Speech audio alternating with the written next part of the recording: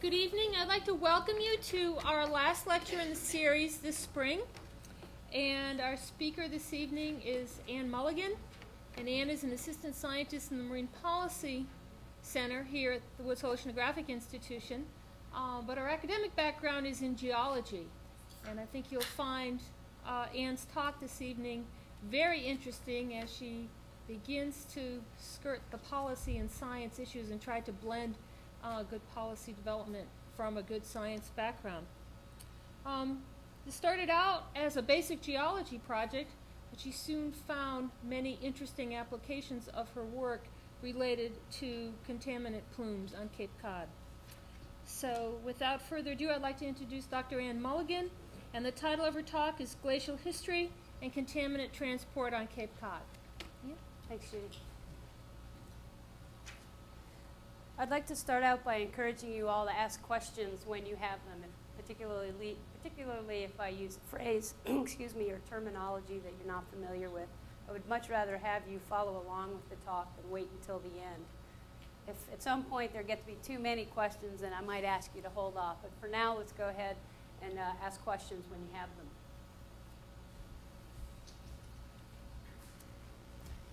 Okay, before I get started, I would like to acknowledge several people. First of all, this project started together with Al Yachupi. Several of you probably know him. Some of you may recognize him from walking around town. He's been at Huey for quite a while, and he's actually retired from the Geology and Geophysics department. But fortunately for me, he continues to come into work every day. So he and I have struck up several conversations and eventually started this project together about a year ago.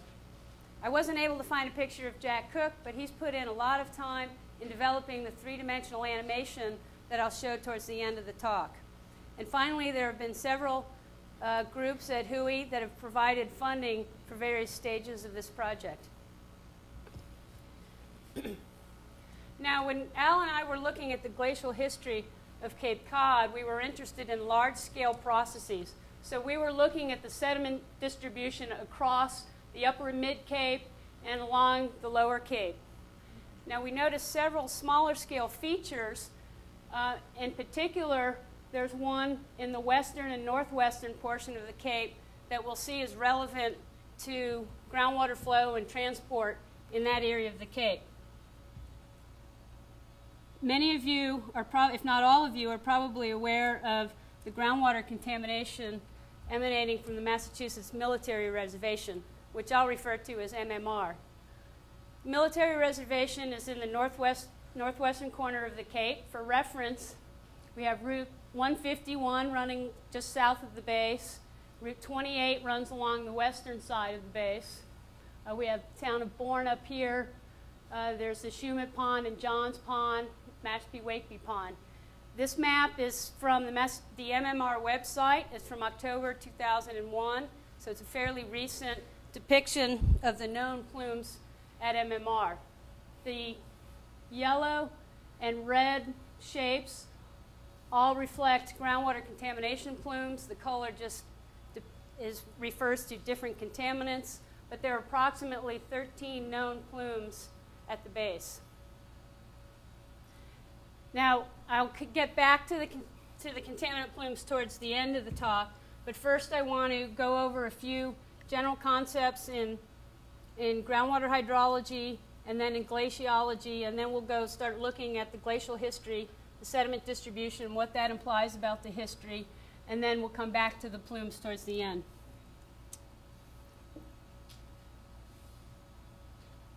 First off, let's look at a couple of things in groundwater hydrology. Now, when rain falls on the land, there are a couple things that can happen to it. The water can directly evaporate. It might accumulate at the surface, run over the ground surface and collect in streams and rivers and ultimately discharge in the ocean, or it might infiltrate into the ground. Now, immediately below the ground surface, we have soil, and in between the soil grains, there's both air and water. We call this the unsaturated zone. In this zone, water flow is primarily vertical.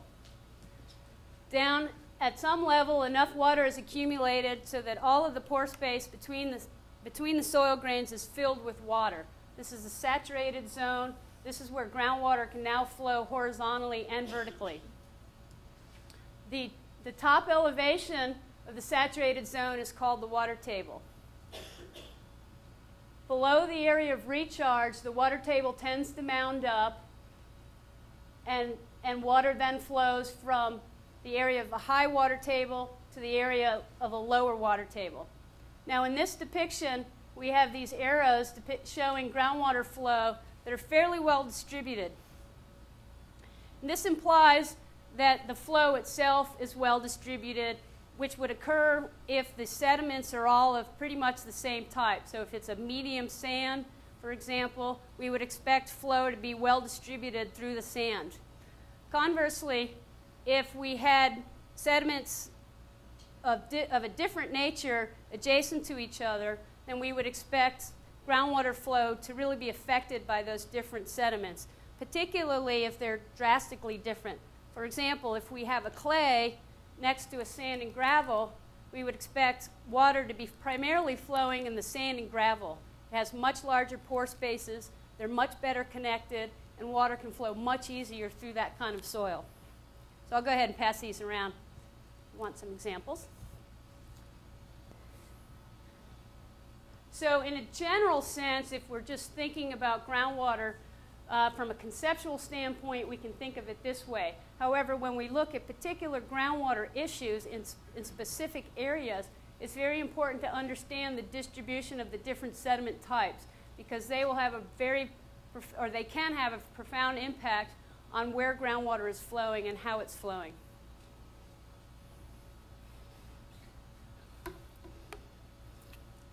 Now on Cape Cod, the sediments are all here from glacial processes. Approximately 21 to 24,000 years ago, we were in the middle of an ice age. The Laurentide continental ice sheet extended across much of North America. It extended down into the Midwest and covered New York and New England. This is the ice sheet at its maximum. And so the ice sheet brought a lot of debris and sediment from the north. It eroded it out, brought it down to the south, and deposited a lot of it. And that's the nature of Cape Cod. I'd like to talk a little bit about some important depositional environments that are related to Cape Cod history. Here is just a look at looking up a glacier. It's bound on two sides by mountains. We see a lot of dark material on top of the ice. That's sedimentary debris. It can range in size from clays all the way up to cobbles and boulders. Here's the front margin of the glacier. We can see off to the right here, there's a meltwater stream. So the ice from the glacier is melting and flowing out and down into this glacial lake, into this lake in front of the glacier. As the meltwater flows, it transports sediment from the glacier, and it sequentially deposits the coarse sediment near the glacier, and sequentially it's finer and finer sediment as we move away. When the water flows into the lake, the velocity slows down considerably, and the very fine particles, the very fine sands, silts, and clays can then settle out of suspension and are deposited at the bottom of the lake. So at the meltwater stream, we would expect to see sands and gravels. In the lake, we would expect to see silts, clays, and very fine sands. Now in some settings, we can get a very large network of these meltwater streams, and they can deposit what are called outwash plains. So here we have a network of braided streams. At different times during the day, different seasons, different years, the volume of water coming off the glacier will change. And as the volume of water changes, these streams move across this outwash plain and deposit sands and gravels in a nice broad plain. Much of Cape Cod is an outwash plain, or it's a series of outwash plains. And finally, the last feature I want to point out is called an end moraine. End moraines are sedimentary deposits at the margin of the ice. And there are two models for how these moraines get developed. In the bottom model is called the conveyor belt. And in this case, the glacier is acting like a conveyor belt. It advances over the surface of the earth. It erodes a lot of soil and rock, picks up the debris, and then when the ice melts at the front margin of the glacier, all of that sediment just gets dropped and it forms a ridge of unsorted material. The second model, and the one that's relevant to Cape Cod, is shown on the top. It's called the glaciotectonic model, and in this model the glacier acts like a bulldozer. And what happens here is the sediment in front of the glacier just gets bulldozed as the glacier advances. Faults form, and sheets of the sediment just get piled one on top of each other. And this is the type of moraine we have on Cape Cod.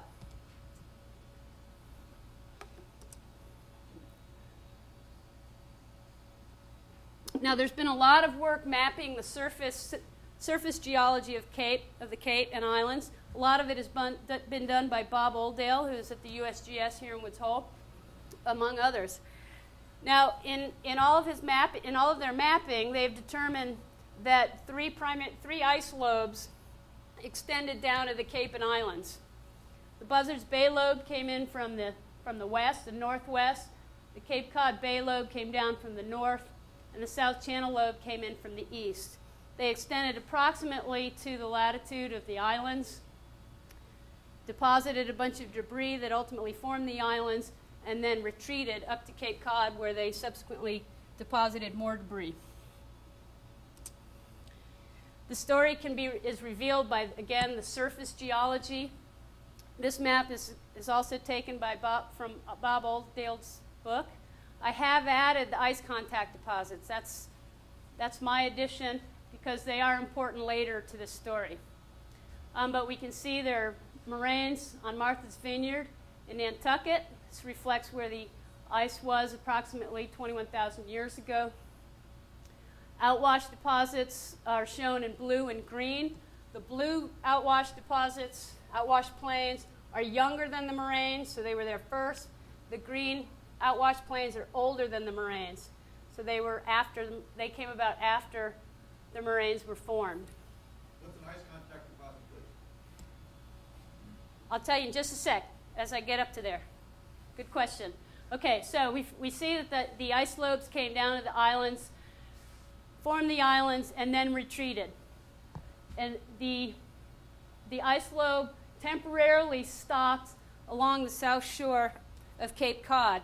Now, ice lobe deposits are sediments from the glacier that are deposited at the ice margin, but rather than being directly from the ice, they're actually from the meltwater, so that there's a little bit of sorting that goes on. So it's just it's secondary to it's a secondary process to the ice rather than directly from the ice. Today we see there's a set of 6 isolated hills that are identified as ice contact deposits. So the ice was temporarily along the south shore. These deposits were formed. Then the ice retreated, probably to about the north shore of the Cape, at which point these outwash plains shown in blue were deposited. At some point after that, the Buzzards Bay lobe advanced to create the Buzzards Bay moraine, which extends all the way out to the Elizabeth Islands, and then retreated. And then a little bit later, the Cape Cod lobe advanced to create the Sandwich moraine, and then retreated. Just so you all know or have some frame of reference, Route 6 runs along the Sandwich moraine. You're fairly high when you're driving up there. Parts of 28 run along the Buzzards Bay moraine, but a lot of it is on the base. Okay, so after the Sandwich moraine was formed, the ice retreated, and then additional outwash plains were deposited. This is the history just based on the superficial geology. In 1961, a 1,000-foot deep borehole was drilled in Harwich. And when they drilled this, they found approximately 45 to 50 meters of silts below the outwash sands and gravels. Ever since then, there's been speculation that a large glacial lake once covered, probably Nantucket Sound and Cape Cod. But not a lot of work has actually been done in trying to define that lake and what its history was, or confirm whether it actually existed or not. So that's what Al and I set about doing. In order to do that, we collected about 290 boring logs from across Cape Cod. We did not do the drilling ourselves. These are not our logs. Excuse me, they're from a bunch of different sources. A lot of them are from drillers who were installing private water wells. Some are from environmental reports. Others are from town wells. And some are from the U.S. Geological Survey themselves. Fortunately for me, the USGS had already collected a lot of boring logs across the Cape, so I could just go into their files and search through there.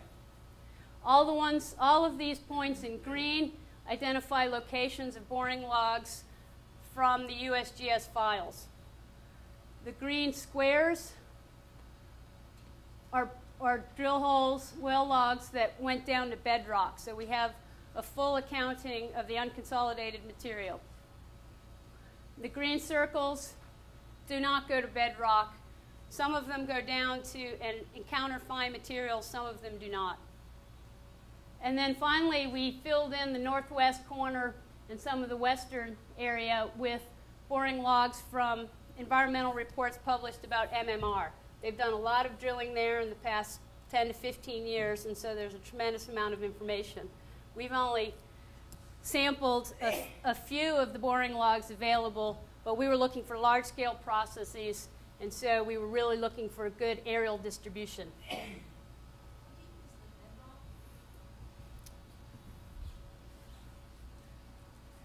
On the order of 40 meters in the west and upwards of 120 meters to the east in the Chatham area. So let me go back to this.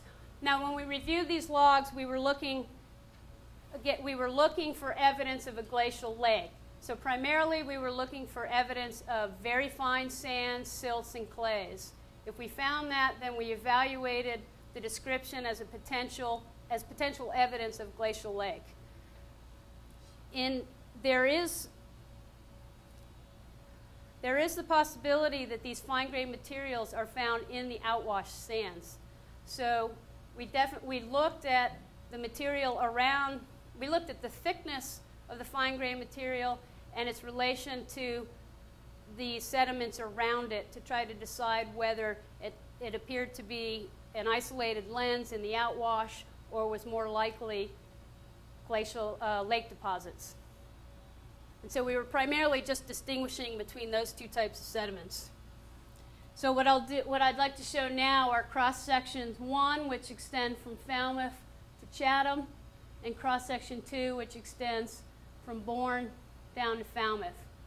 And these are just vertical sections you can cut down into the earth. Now here on the bottom, I show the horizontal scale.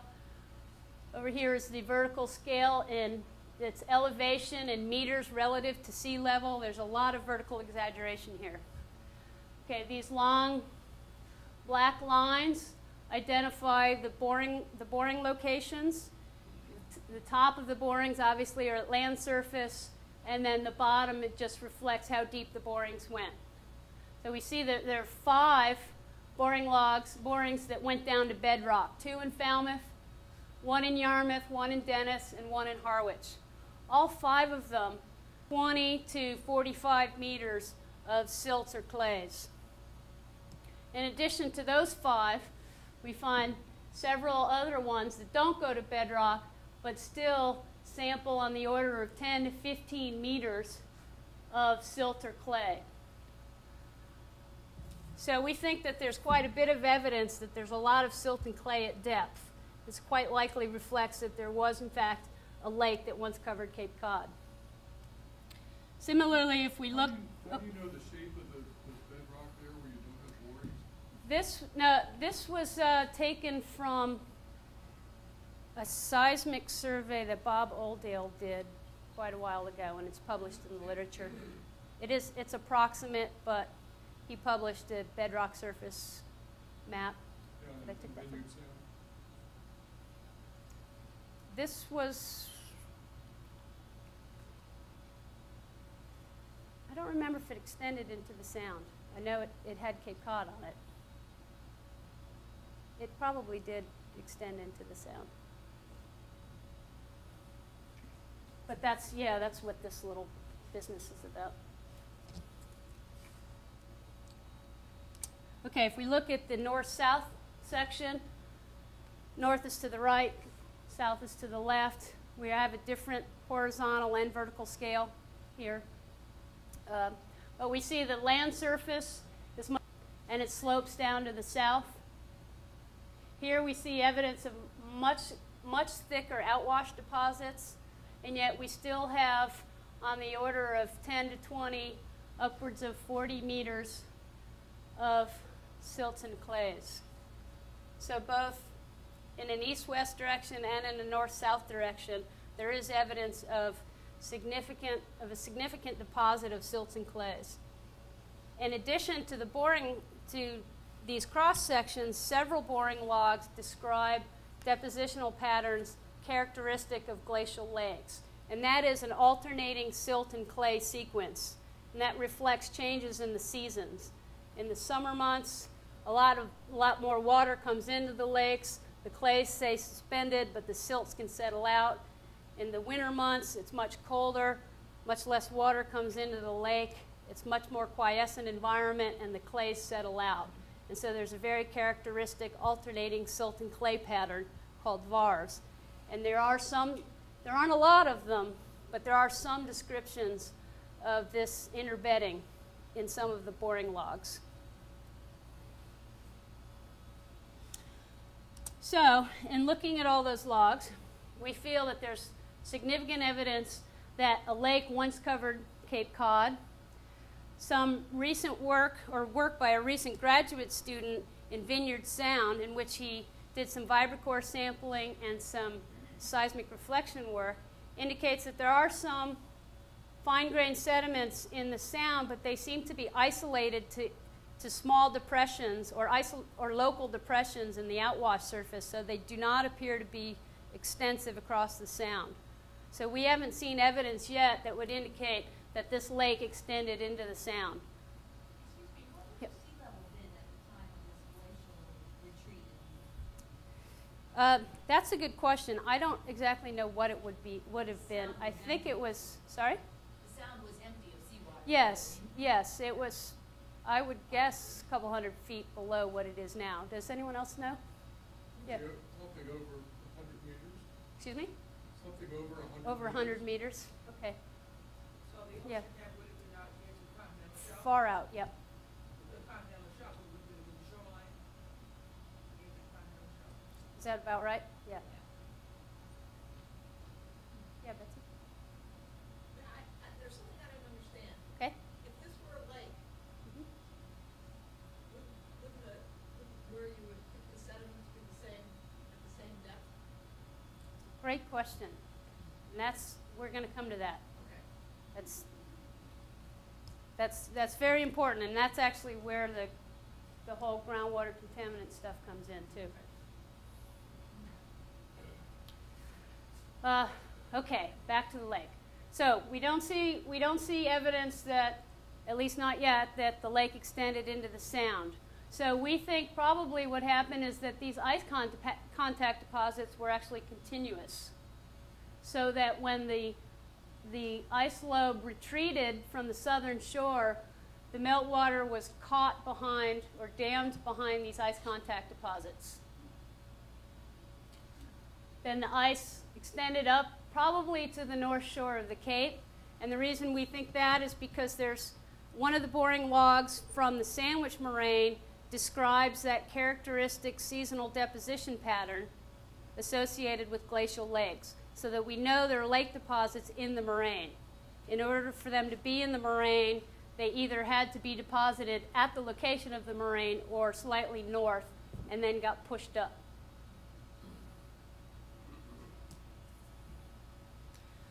Okay, getting to Betsy's question. Why is this surface not flat? As Betsy pointed out, it's not. There's evidence that there's been some erosion. Presumably there's been some erosion here at several locations along the section. In order to investigate that, we looked at the logs, determined the elevation of this contact for all the logs, and then contoured that on a map of Cape Cod. So this is a contour map of the surface of these sediments. Elevations are in meters relative to sea level, so this is approximately at sea level, and the contour intervals are in 20 meters. So 20 meters below sea level, 40 meters below sea level. Again, we have the Buzzards Bay moraine to the west, the Sandwich moraine to the north. The sediment in those has been faulted and deformed, so we really don't know what the surface looks like in the moraines or beyond the moraines.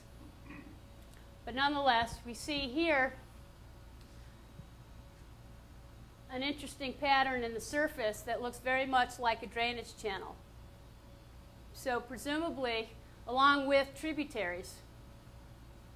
So at some point, either when the lake drained, perhaps there was a catastrophic failure of this southern dam, and there was a very quick, violent discharge of water that dug these channels into the surface of the lake sediments and eroded those sediments out, or perhaps when the meltwater streams after the lake died and the meltwater streams from the ice were flowing across the surface, they dug these channels. But the evidence indicates that there's a channel along the western part of the Cape, one perhaps in the Wacoit Bay area, a couple of smaller ones in the Barnstable area. They don't show up very well. I used dashed lines, which don't show up, and they reflect a 10-meter interval. They're much shallower. And then again, there's some more deep ones in the Bass River area, and then farther to the east in Harwich. Are there any questions about this surface? Yes?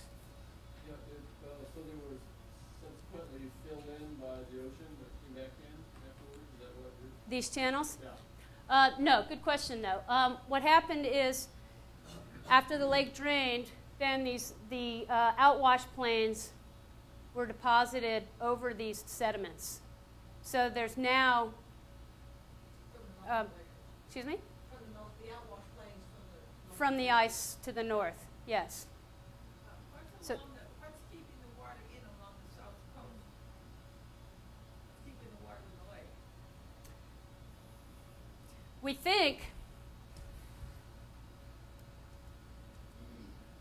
we think that the ice contact deposits were probably continuous. And if they were, then they would have provided a dam to the south. Okay?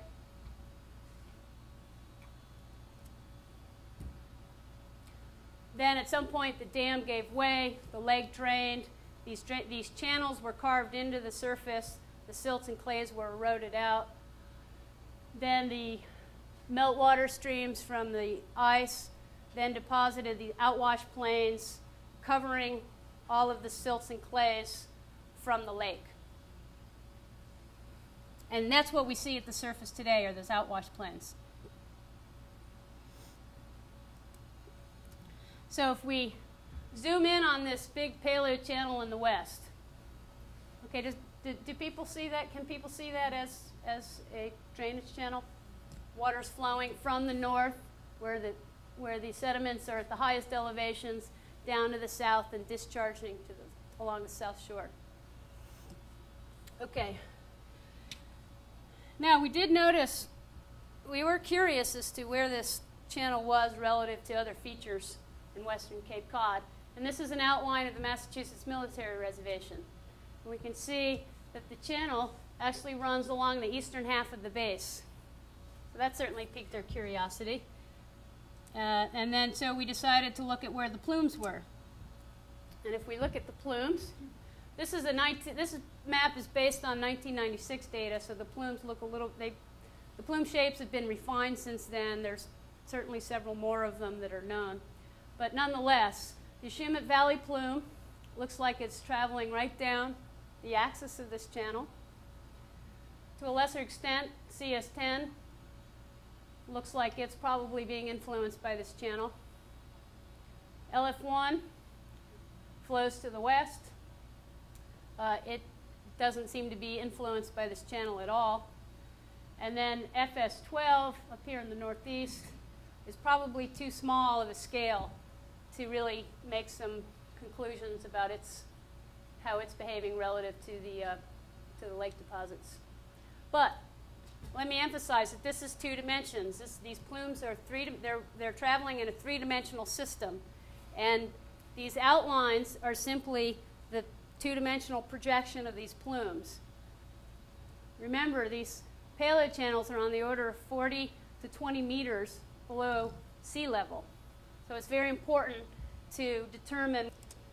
So. Is the one headed west at higher elevation relative to the? You know, we haven't graphed that one up yet, but that would be my first suspicion.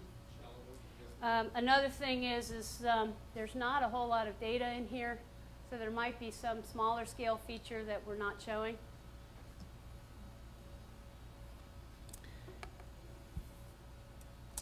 Okay, so now I want to show the 3-dimensional animation of 3 of those plumes. And this is Jack Cook's handiwork.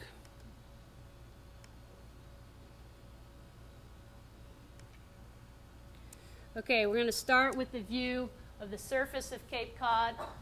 The canal runs up here. We can see evidence of the Buzzards Bay moraine here and the Sandwich moraine running along the north shore. Woods Hole's down here.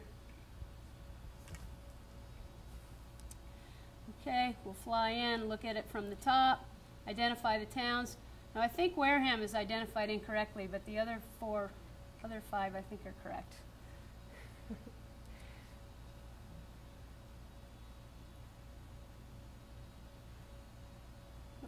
Oh. Okay, now we're going to bring in this portion. We're going to show, this is the portion of the lake sediment surface that we're going to look at in 3 dimensions. So to the west, again, we have the Buzzards Bay moraine. We don't know what the surface looked like beyond that. To the north, we have the Sandwich moraine. We don't know what the surface looked like beyond that. And I cut it off to the east. I only went as far east as I needed to show these plumes.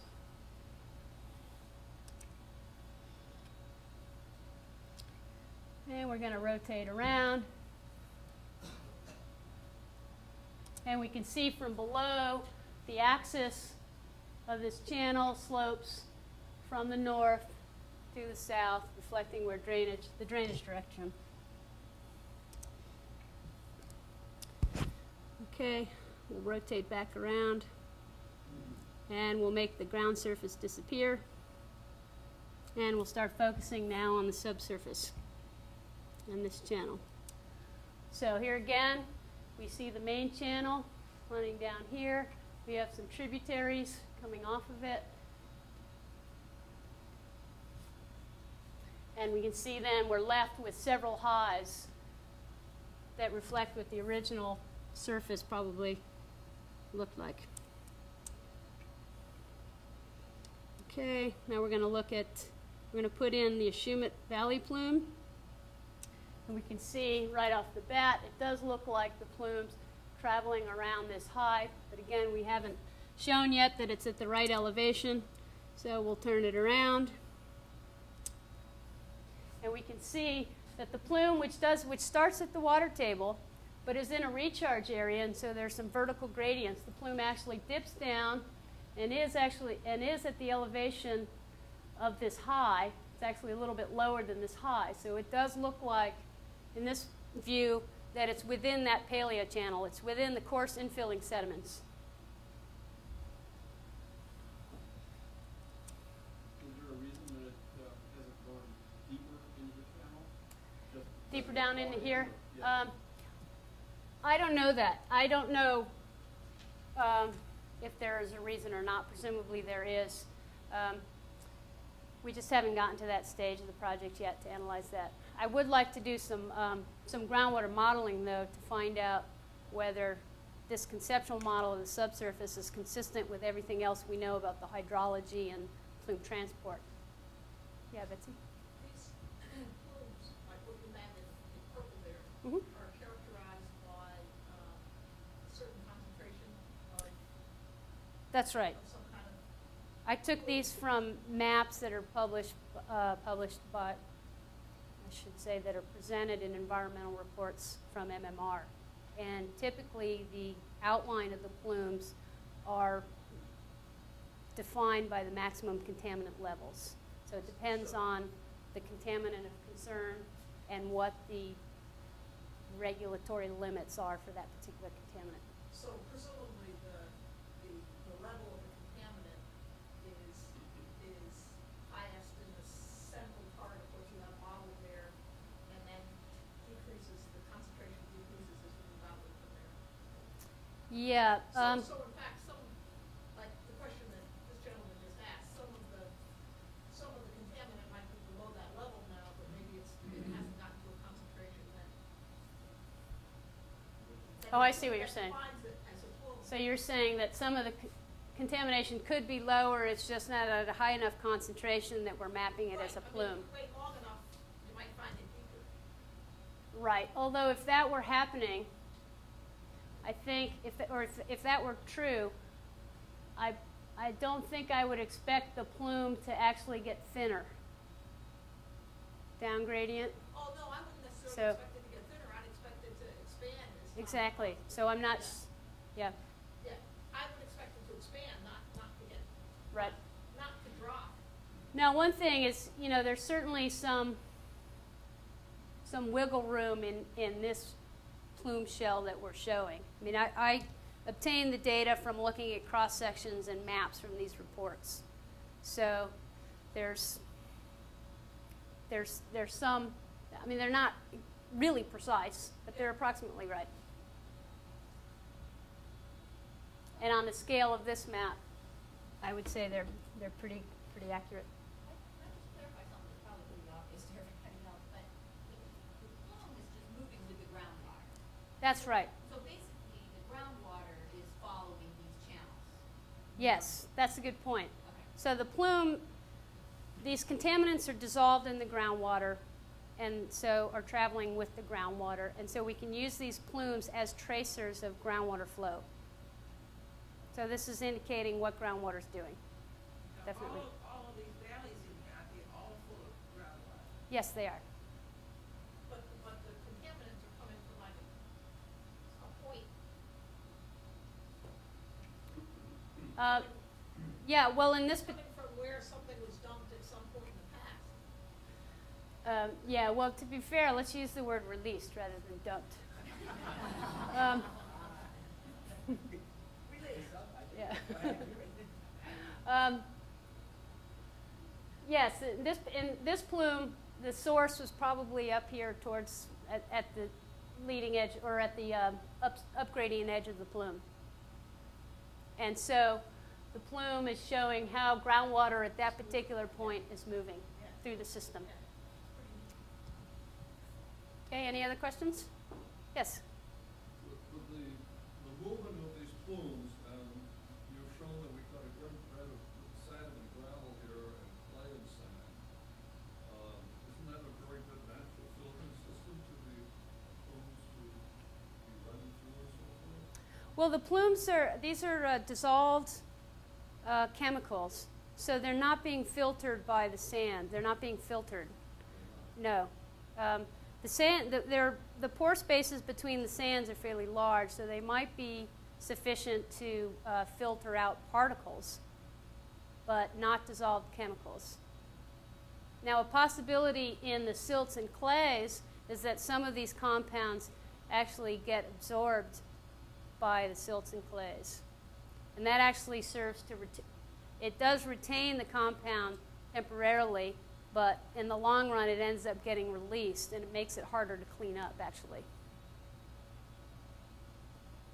Okay? Any other questions? Okay, let's look at a couple more plumes.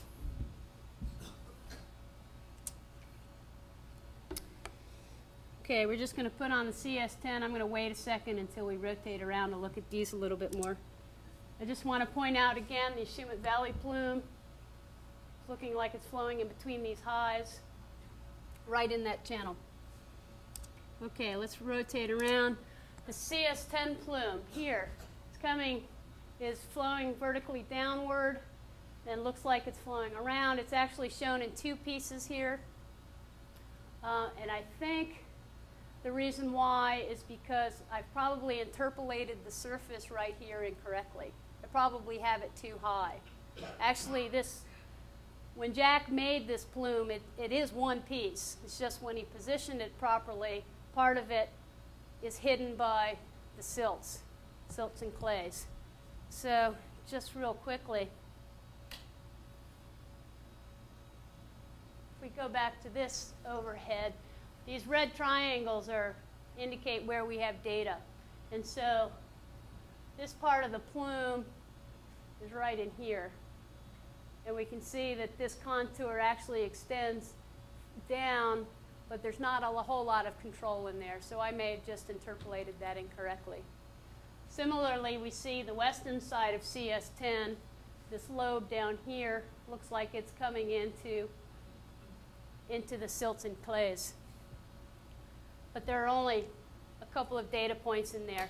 So it's quite possible, quite likely in fact, that there are some small scale heterogeneities that I just haven't shown in this map. Isn't there a western lobe that you showed on here that you don't show here that could be following that valley?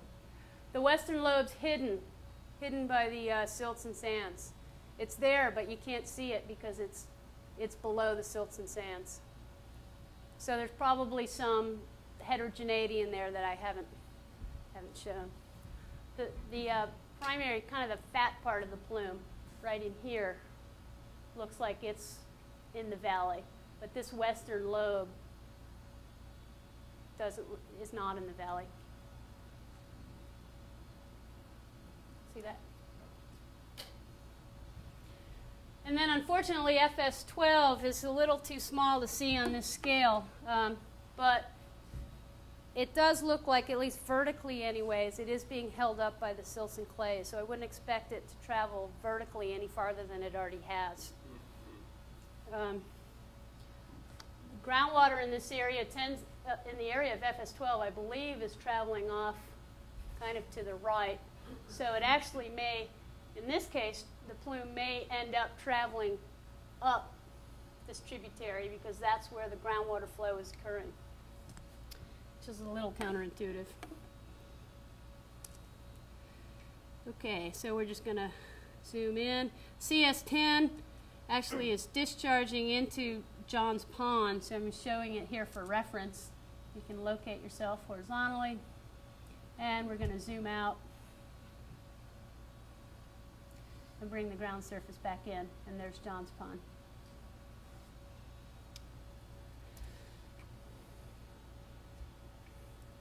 Okay, so just to summarize and conclude, we looked at on the order of 290 boring logs across the Cape. That does include the lower Cape. And there is significant evidence in terms of the sedimentary pattern and the sedimentary deposits themselves, the fine-grained deposits, that glacial lakes once covered Cape Cod. Lake Wampanoag, which is what we call the lake on the upper and mid-Cape, eventually drained. It looks like large and deep paleochannels eroded out a lot of the sediment, these paleochannels were subsequently infilled with coarse-grained sands and gravels from the outwash plains. The plumes, at least certainly the Ashumet Valley plume from MMR, provides a nice tracer of groundwater flow and is clearly within the confines of the paleochannel, at least the southern half of that plume is. And so we think there's significant evidence that the lakes existed and then that these paleochannels are there. And if that's true, then there are certainly some implications for trying to predict where these contaminants are going to go in the future. We would expect them to stay within these paleochannels if they stay at depth. Now, again, these systems are, the groundwater flow system is three-dimensional. So the groundwater flow will be affected by recharge, by the surface water bodies, including the coastal ocean. And so it's not just an issue of sediment, it's an issue of the entire hydrologic system. But nonetheless, these sediments do appear to be exerting a significant control on groundwater flow in the subsurface. And that has some implications for, again, for predicting contaminant transport, which is important for risk assessment, determining whether these contaminants pose a human or ecological health risk. For remediation design, we certainly need to understand how groundwater is flowing in the subsurface to efficiently remove these contaminants. And from a water supply perspective, both from quantity and quality. From a quantity perspective, we would want to site water supply wells in highly permeable material. We'd want the wells in the sands and gravels. And yet these are also the places where the contaminant plumes are going to be traveling. So we need to be careful on where the wells are sited relative to these plumes. Similarly, along the coast, we can consider saltwater intrusion as another form of contaminant. And so in areas where there are large deposits of sands and gravels, we would expect those to be at higher risk for saltwater intrusion, where the intrusion might occur either from excessive pumping of water supply, fresh water on land, or perhaps even seawater, sea level rise. As I showed in the glacial history, from the glacial history perspective, we were looking at large-scale features. We zoomed in at the MMR. There were clearly some places where there's some smaller scale heterogeneities that we haven't accounted for in our large scale conceptual model. And so it would be nice to actually go in and refine some of the conceptual model in the Western Cape. And a gentleman from the Air Force Center for Environmental Excellence, which is the group running the cleanup program at the base, has nicely offered to provide access to their data to me. And so hopefully I can follow up on some of this in the future. So I'd be happy to answer any of your questions, and thanks for listening.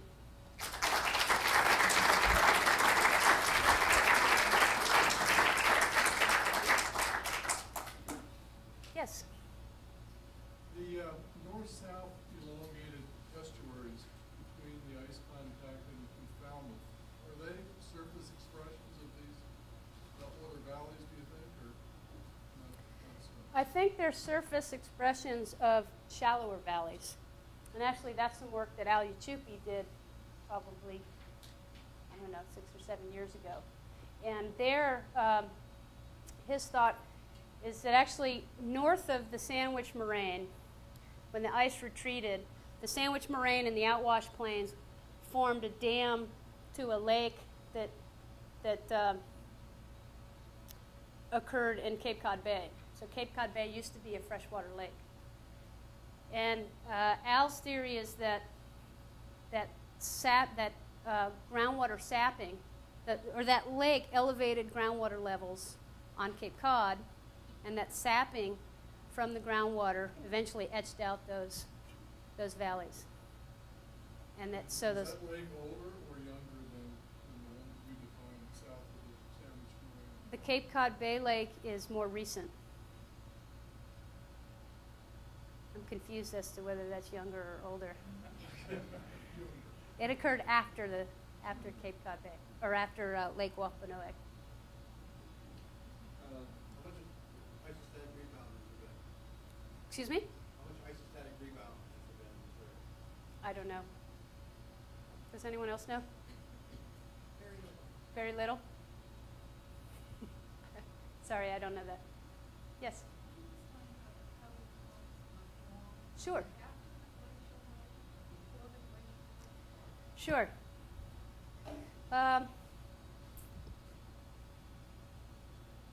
would be the easiest way to show this?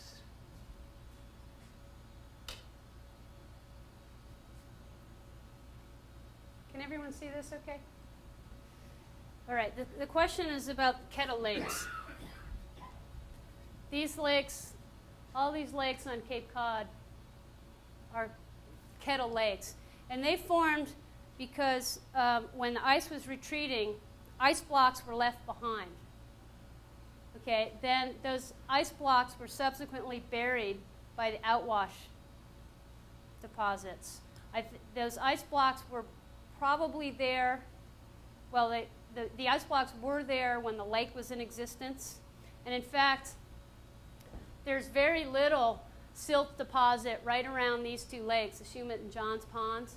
So there's actually, we've smoothed out this surface in here, but presumably those ice blocks affected the hydrology in the lake right there and prevented, well, first of all, by their mere presence, there was no sedimentation where the ice blocks were, but also they probably affected the sedimentation right around the ice blocks. So anyways, those ice blocks were there. They got buried by the lake, by the outwash plains. We haven't seen evidence that the lake deposits actually covered them. But then over time, those ice blocks melted. When they melted, the sediment above them slumped and formed these depressions. And these depressions now are filled with water. Okay? No, okay. Right. The glacial lake, okay, the lake was probably dammed to the south by ice contact deposits. So the lake started forming as soon as the ice started retreating. And the lake expanded along with the retreat of the ice. But as the ice retreated, it also left big blocks of ice. So the ice blocks getting left behind and the lake were really at the same time. And then the ice blocks were left in the lake drained, the outwash deposits, the outwash plains were deposited, covered those ice blocks, the blocks melted, the sediments collapsed. Ice blocks wouldn't float in the lake? These were really big.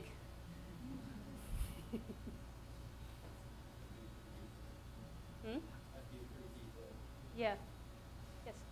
Do you have an idea about how deep the lake may have been? We don't. I don't think we have enough data to estimate that. Probably could be as deep as the thickness of the sediments. Right. Possible max. But I mean, actually, like we said, the deeper.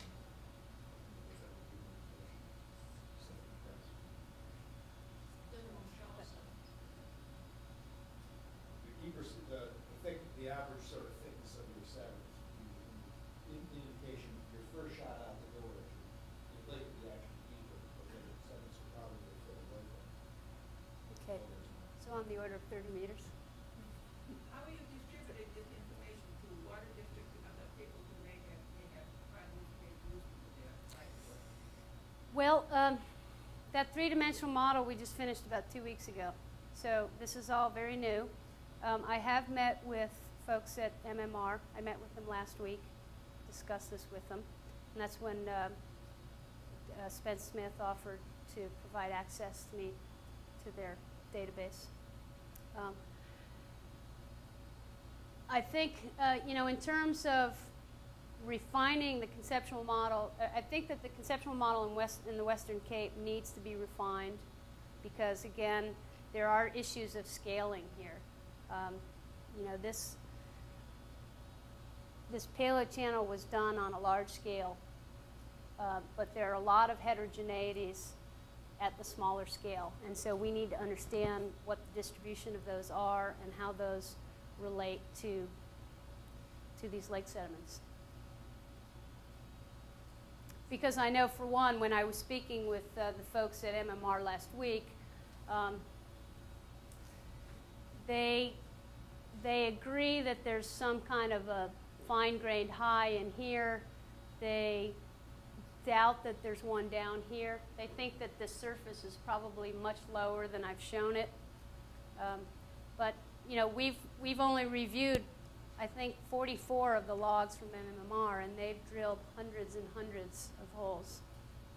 So there's a lot of small-scale things going on that we just haven't accounted for here. Is there any other way to get at those channels besides the drill holes? I mean, is there any acoustic or seismic method to map the surface of the silt clay layer instead of this painstaking? Sure you know more. Yeah, it is, but this is also a very large area, so even geophysics would be relatively difficult. Although last week the guy at MMR just kind of piqued his interest, and he was wondering if they could do a big geophysical survey on the base. Because even if it was just a local area that you thought there was some particular fine structure to, just survey that with some other remote method rather than Right, drilling a hole every 100 meters or something. right. That's a good idea. Hopefully we can try to pursue some funding for something like that. Do these channels get shallower with time? These new channels you're talking about? What do you mean by shallower with time? I guess fill in more, not as deep. Well, the channels were carved out on the order of, I don't know, 17 or 18,000 years ago, and then were filled in. So at the moment, there's nothing happening to them. You know, the glaciers are long gone. You know, there's certainly some processes going on at the surface, but the surface, the ground surface is, you know, 100 feet above sea level, so 30 meters. So these are, you know, maybe 50, there's maybe 50 meters of sands and gravels on top of these channels. So they're not changing through time, no. Yeah, John? Are there any natural chemical choices that can be used for the plume other than depending on the contaminants?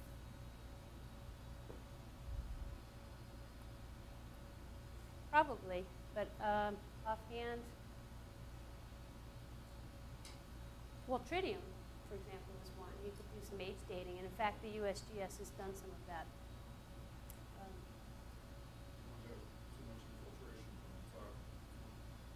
Negate that, in other words, infiltration from the water coming down, bringing contaminants really down into the plume. So as it's moving down. I don't think they encountered that problem. I think the biggest problem they had was around the lakes, where you get a mixture of precipitation and recent tritium values and groundwater flowing in and the older tritium values.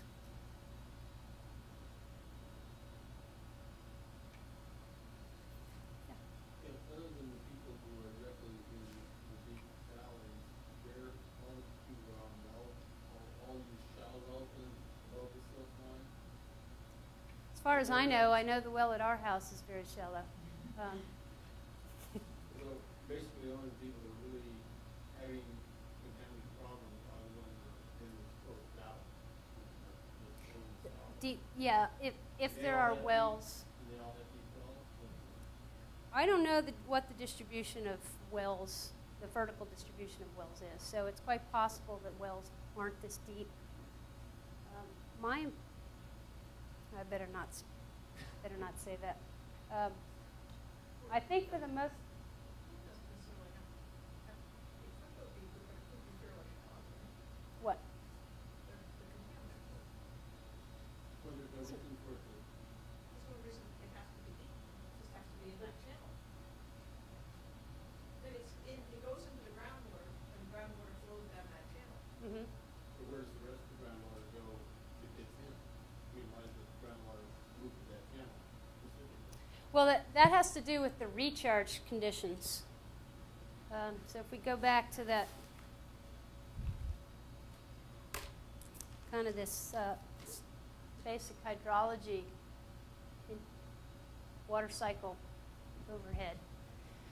So it's kind of an issue of where where the plume started relative to the infiltration, to the recharge, and where the water's discharging. So it's kind of, and then of course the sedimentary deposits.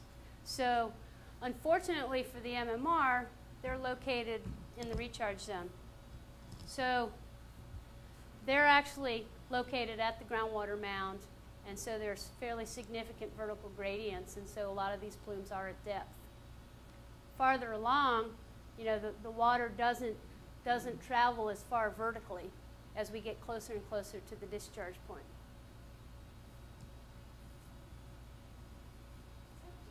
Why that's a recharge area? Is it the soil type on the surface? I think it's more related to where it's located relative to the ocean boundaries. So we've got ocean on 3 sides, and the water then flows radially out towards the oceans in 3 directions. Yeah.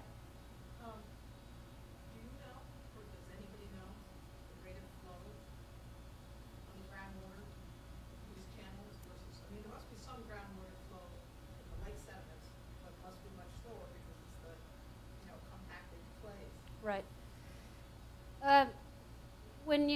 I did a survey of a lot of public meetings that the MMR has conducted, and in general, they say the plumes are traveling 1 to 2 feet per day, which is probably pretty close to what the groundwater's traveling at. Yeah. I mean, that's, I mean, the plumes are a good way to trace how fast groundwater's moving, right? Right. They might be traveling slightly slower than groundwater because there are some processes that would retard plume transport. So for example, some of them on the leading edge or in the low concentration areas, there might be some microorganisms that are eating the contaminants so that the plume doesn't look like it travels quite as fast as it maybe Probably is. not fast enough compared to the rate that the groundwater's moving. Yeah, I mean, If you had stuff that ate it at the same rate, then you wouldn't have. then you don't worry about it because it's not moving. Right. Right.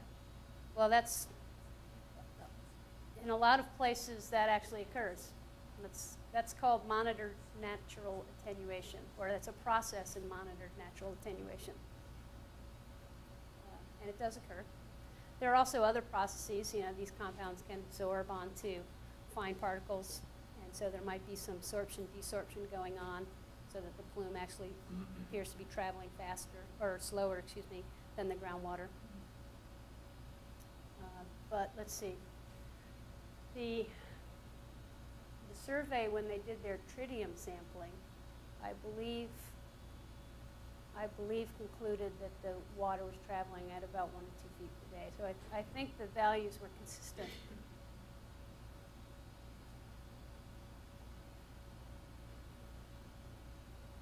Okay, thank you very much.